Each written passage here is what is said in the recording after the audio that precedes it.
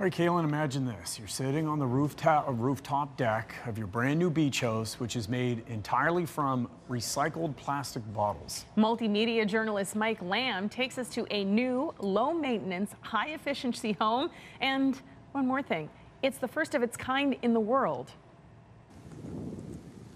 What you're looking at here is a house made out of recycled plastic bottles. Armacell makes these panels, and then we engineer all these panels to make structures.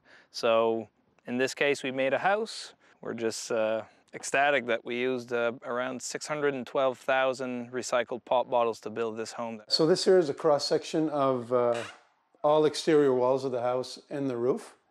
So this is the recycled plastic. We used a 6-inch core. On the exterior of the house, we had recycled aluminum with laser printed cedar in certain areas. Inside of the house, we used BX wiring with regular 3/4-inch strapping and gyprock. The advantages in using closed cell plastic, it's impermeable to water, it can't rot. We haven't put the heat on in this house in over 3 months. The house has been getting heated through passive solar. The nice warm green part about the build is that the house was made with the recycled bottles. So that's plastic that is not in the landfill or in the oceans. And we're pretty happy with the results. So the plastic comes from recycling companies, and then they extrude it into pellets, bringing it back to its virgin state. And then they take that plastic pellet and they infuse it with a gas, and it comes out as a sort of like a foam mousse. So it's really soft to the touch until it chills down. We engineered the panels at our warehouse. When we put it together, it took us about 14 hours to put up.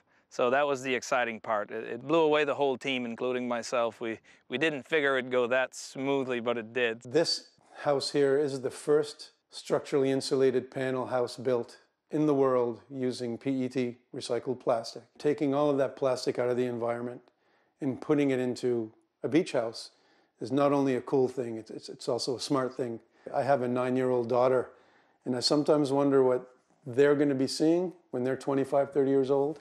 If we can put over 500,000 bottles in one house, you can just imagine what a whole development would do. Wow.